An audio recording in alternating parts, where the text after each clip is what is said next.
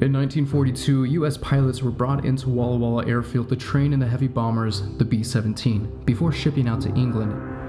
Among those allotted to train at Walla Walla was none other than the captain of the famous Memphis Belle, Robert K. Morgan. After dispute amongst the crew, he finally convinced them to name their ship after his fiancée at the time, a beautiful Southern belle, Margaret K. Polk from Memphis, Tennessee. On May 17, 1943, the crew of the Boeing B-17 Flying Fortress, Memphis Belle, successfully completed their 25th and final mission. But not before first going through hell.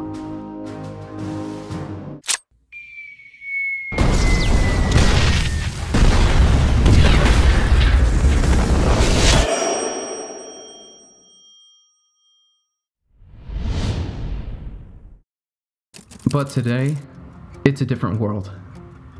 The war ended, life moved on, and we get to look back at the legacy and the legends of these people who fought for the freedom of our country and for the world.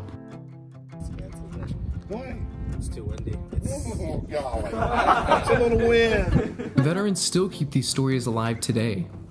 The Flying Legends of Victory Tour are spreading awareness to folks all around the country of the great importance and significance the B-17 and the stories of the crew who operated this plane had during the war. Space. Oh my goodness, this is like getting into a submarine. Right?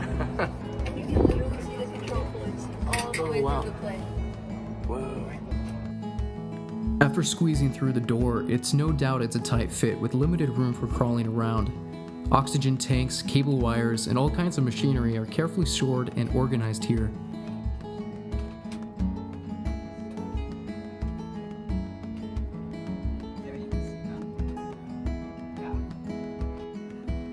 With one or two gunners in the front, the bombardier, and a navigator/radio operator, the front crew had a tremendous responsibility of keeping the plane on course, the front borders safe, and releasing the bombs directly over the target area. What I would be, I'd be comfortable. Uh-huh. This is your little throne room? Yes.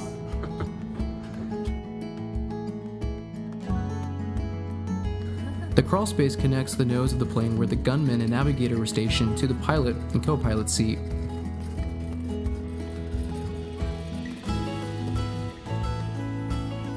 Is that another gunner up there? Nice.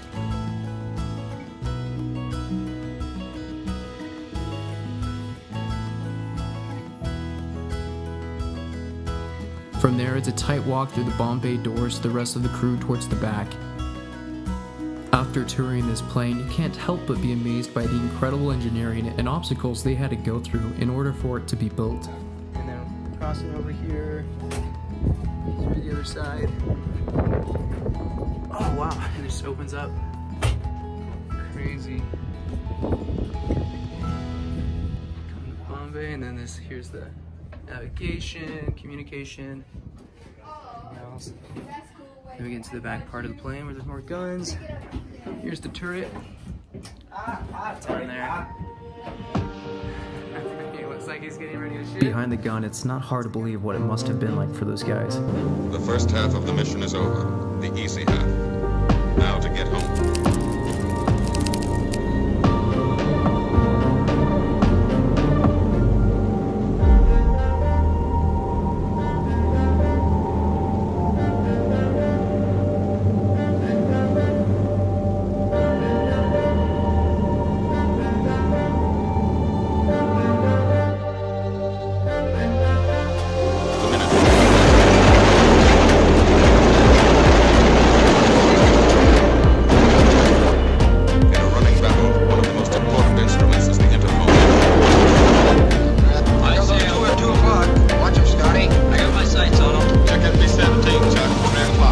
B-17 out of control at 3 o'clock.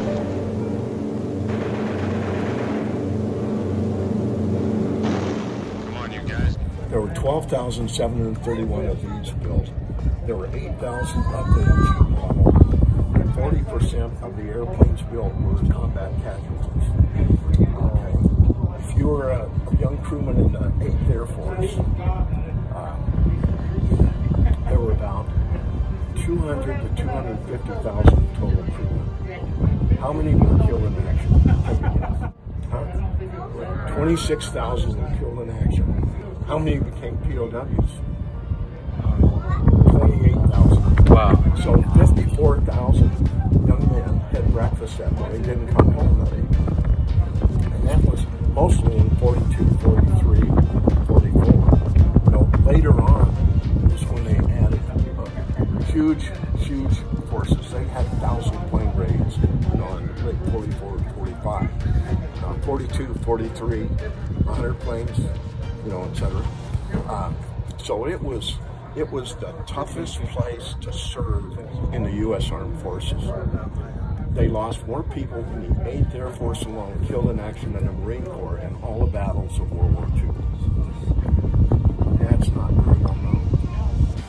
Wow. So the airplane's not pressurized, so we do not fly up 10,500 feet. But the people that flew in these airplanes during World War II, they flew at about 28,000 feet. Wow. It was minus 60 degrees. But you know when your ship goes out on a mission, you may never see it again. So you do your work as well as it can be done, perfectly. Because you wouldn't want anything to go wrong that would be your fault. Oh, these look like chairs.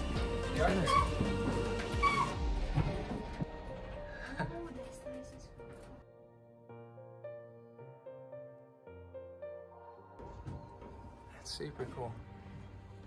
Anyways, this is the gun in the back. Chairs right there.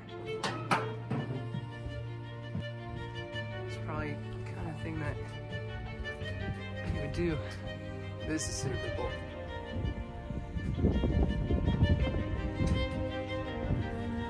Wow.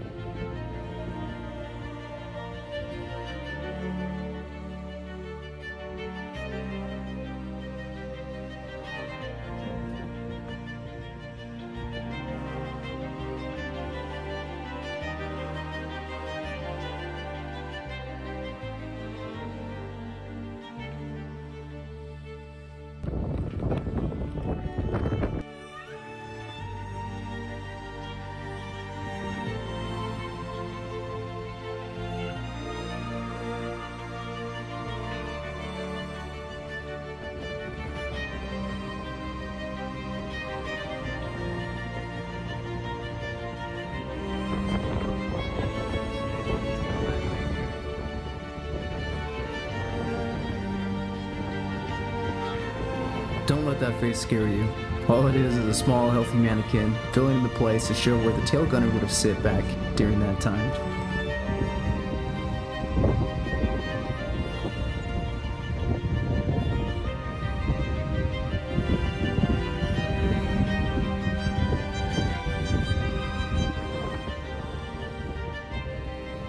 What do you think? Pretty cool?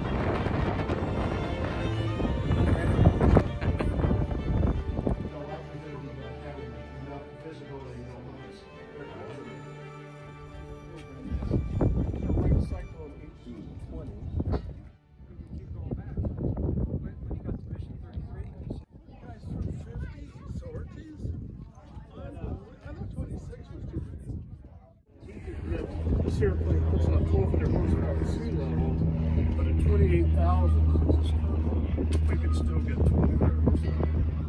But come in our bomb bay, you know. To see that. Thank you. And they put their names and they put the units they were in. Oh my God. What happened to them, where they were, and what they did in the war. And then we usually take Field McChesney, radio operator 369er, Squadron 306 bomb group, shot down on February 14, 1945 over Dresden, Germany. This is one of hundreds of signatures and stories that still reside and marker permanently written on the plane's bay doors. In memory of the 405,399 American soldiers who laid down their lives for our country and for freedom.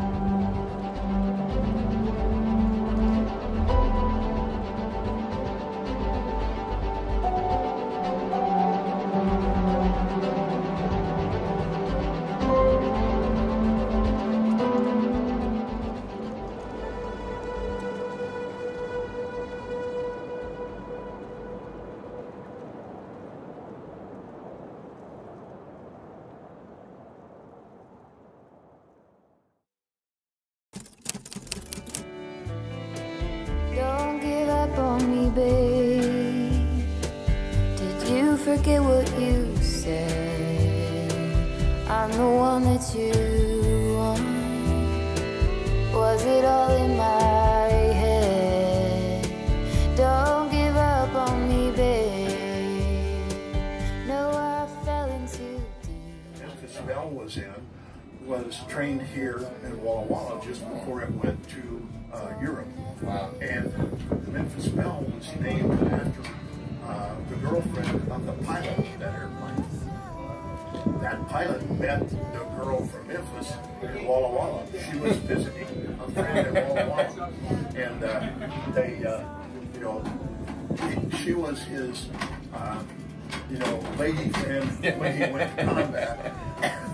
So he had to lobby his crew to get the airplane named after her. Oh, that's funny. But the guy ended up not marrying her. I think he was married 5 or 6 times. So, but anyway, that's the story. Walla Walla was very much linked with the Memphis Belle. Wow. And it was sent back to the U.S. with a crew. And they toured around the country on a war bond campaign.